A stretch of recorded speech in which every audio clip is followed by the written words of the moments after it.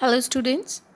Today I am going to explain chapter 2, We Are Not Afraid to Die If We Can All Be Together, from the textbook Hornbill, written by Gordon Cook and Alan East. This is a description of a voyage done by the narrator Gordon Cook and his family. It was their dream to duplicate the voyage done by Captain James Cook 200 years ago. They wanted to go on a round-the-world trip just like him, for which they spent 16 years of their life to prepare themselves for this sea voyage. Before moving on to the story, let's discuss the title of the story, that is, We Are Not Afraid to Die If We Can All Be Together.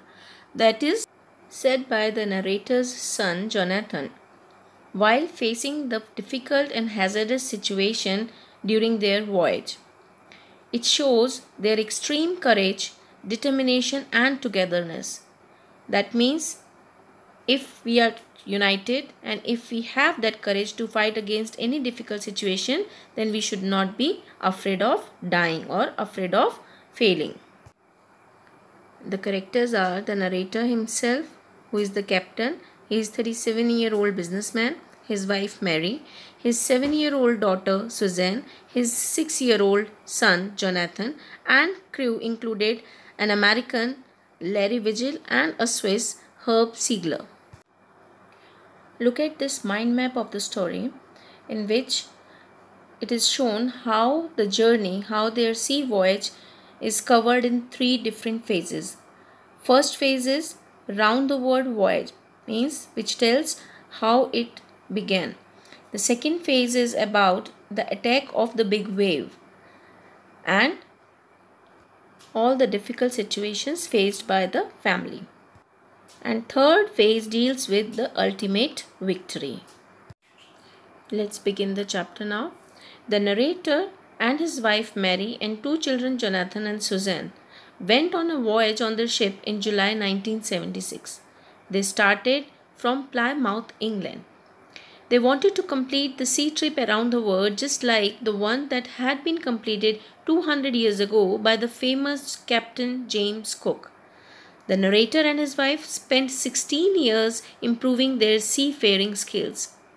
They got a ship built professionally, a 23-meter long, 30-ton heavy wooden hull called Wave Walker. Here, wooden hull is used for wooden frame.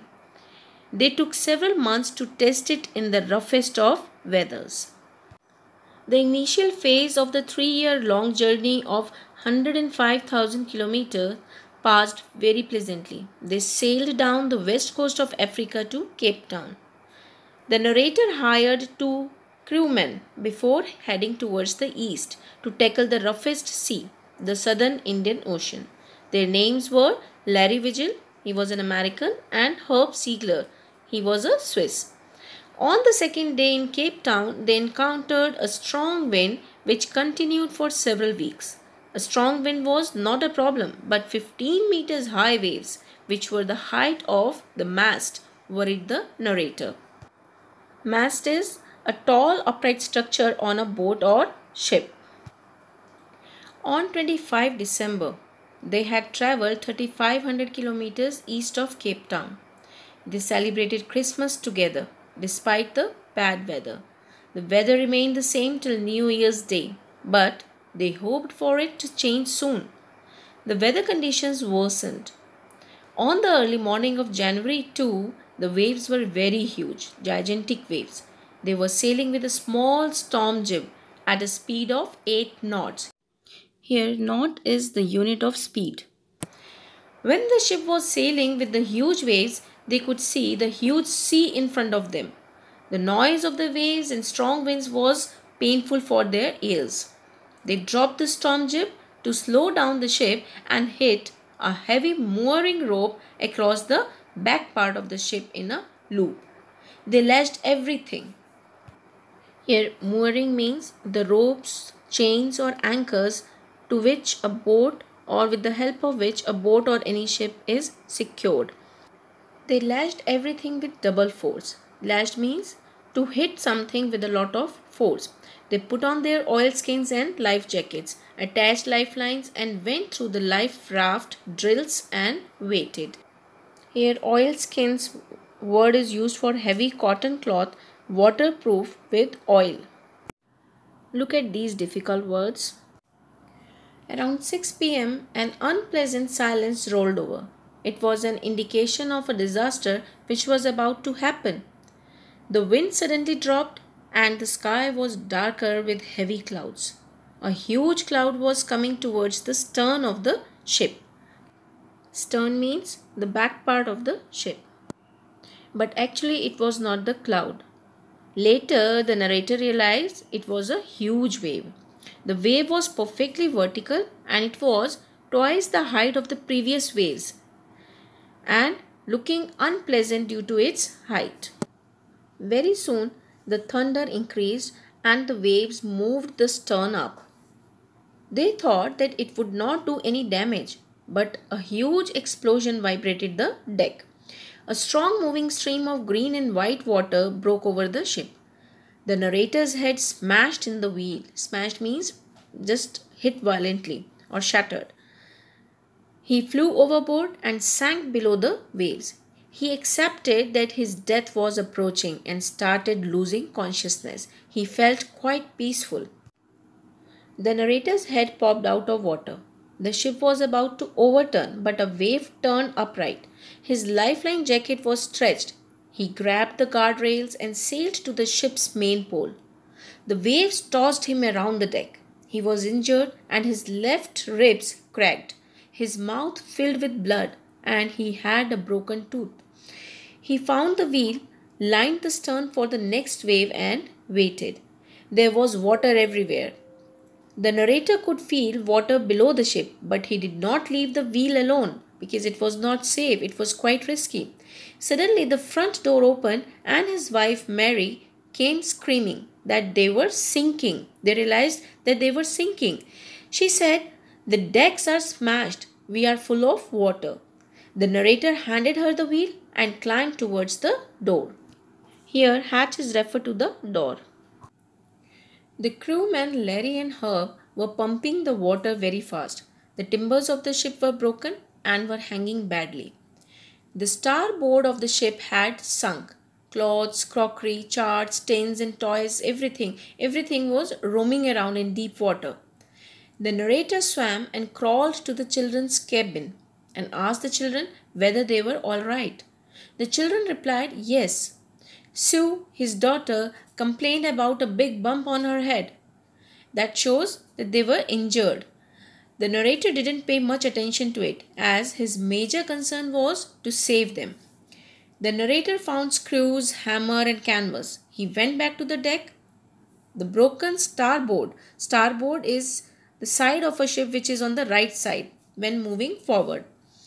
So the broken starboard side was letting so much water in. If the narrator could not fix the problem, they would all sink in the sea. Look at these difficult words. The narrator stretched the canvas cloth and secured the waterproof hatch which covered the gaping holes. Some water streamed below and some was now deflected over the side. The hand pump was blocked as rubbish was floating around the cabins and entered it, due to which the electric pump short-circuited. As the water level rose, the narrator found 2 hand pumps had been removed along with a rope, jib, a small boat and the main anchor. He found another electric pump under the chart room. He connected it to an out pipe and it started working. The whole night was about the endless routine of pumping out the water, steering the wheel and working the radio. There were no replies to their signals sent over the radio as they were in the remotest part of the world.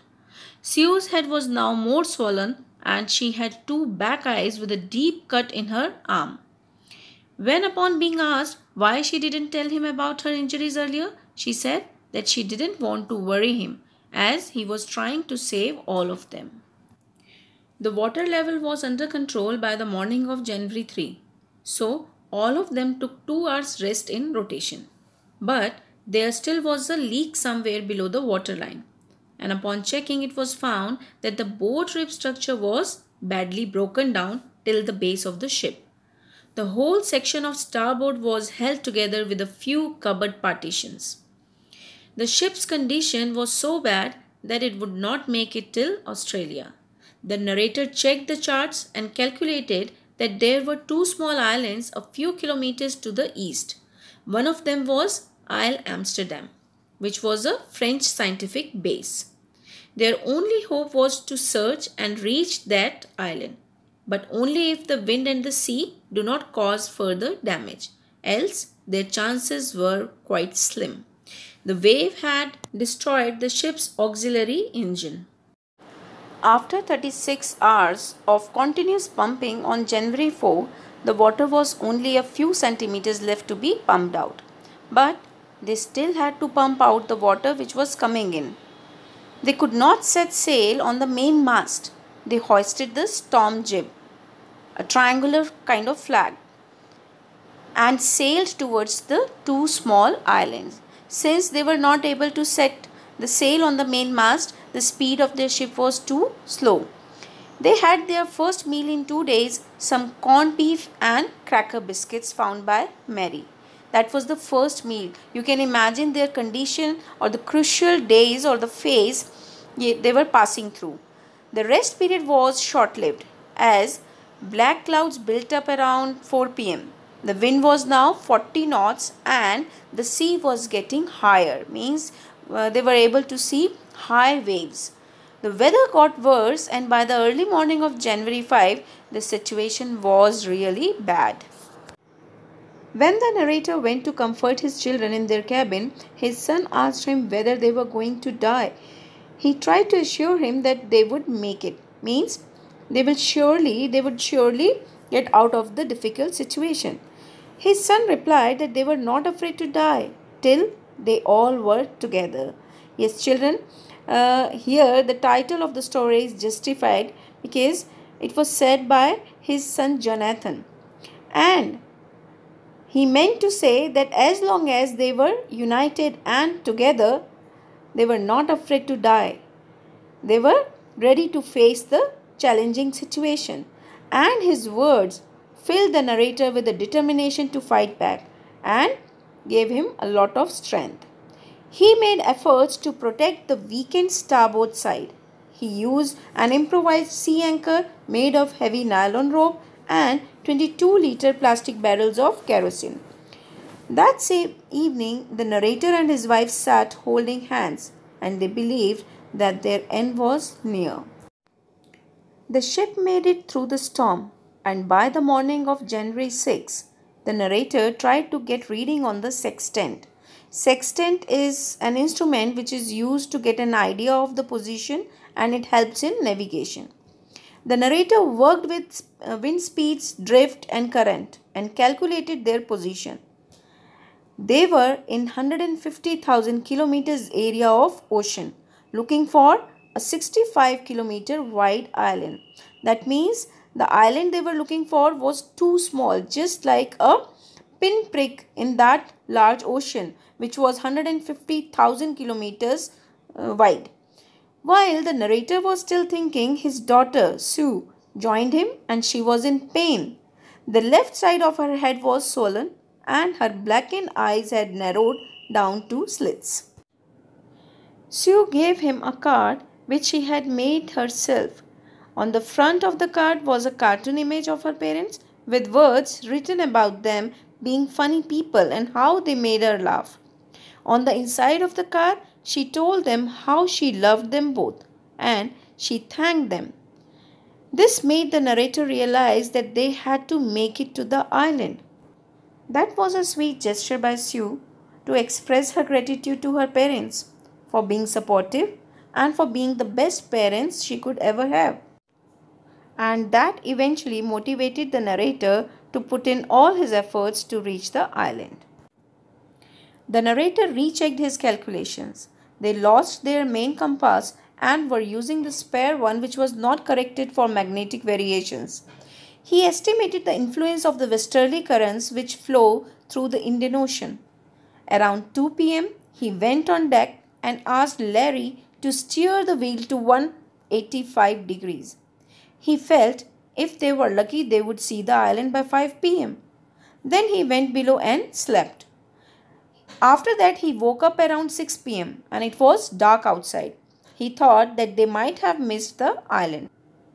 He started worrying about how they would tackle the westerly wind more as the ship wasn't capable to sail more. His son came and asked him for a hug. His daughter also followed him. Tousled head means disarranged hair of the narrator's son. Bunk is used for bed and dozed off means went off to sleep. The narrator asked his son why was he getting a hug. His son replied that he was the best daddy in the world and also called him the best captain. The narrator replied that he was afraid. Sue told him that they had found the island which was as big as a battleship. The narrator rushed to the deck and gave a sigh of relief. They could see the complete outline of Isle Amsterdam.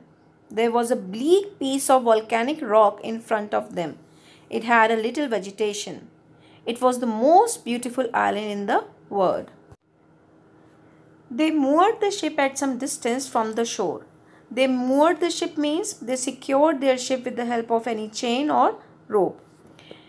They moored the ship at some distance from the shore, and the next morning 28 inhabitants of the Amsterdam island helped them to move on the shore of the island. As he felt the land again on his feet, he thought of his crewmen and his wife. He also thought of his 7-year-old daughter who was injured badly. She had to go through 6 minor operations to remove the blood clot in her head. His son who never gave up and was not afraid to die. That means after reaching the island, Isle Amsterdam, the narrator thought of everyone who supported him in coming out of that difficult situation. At the same time, he also realized that it would not have been possible without the support of his family and such feeling of togetherness. This is the end of the story. To sum up, we can say the story is all about the determination and togetherness of a family that defied all the odds and torturous weather to achieve a nearly impossible feat. Their courage and love for each other helped them survive.